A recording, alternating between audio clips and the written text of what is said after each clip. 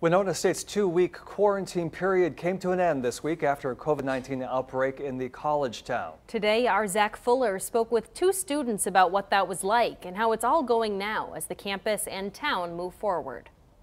Here I am at Winona State University, where everything now looks converted and ready for the pandemic. Quarantine is over. It was tough sometimes, just trying to really quarantine ourselves, but we made it work, and we're still here, we're still rolling. After Winona State locked itself down for 2 weeks following a spike in cases across town, shortly after the beginning of the fall semester. I didn't see it coming, honestly. I was a little surprised.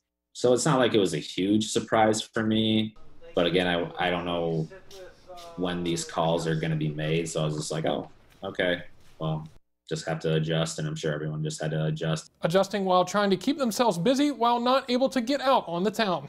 I did ab workouts right here on the floor, right back here, and just to give myself little breaks, and I'd attend all my classes. I just kind of set a time schedule for myself throughout the day. Moving to strictly online classes proved to be more difficult than first thought.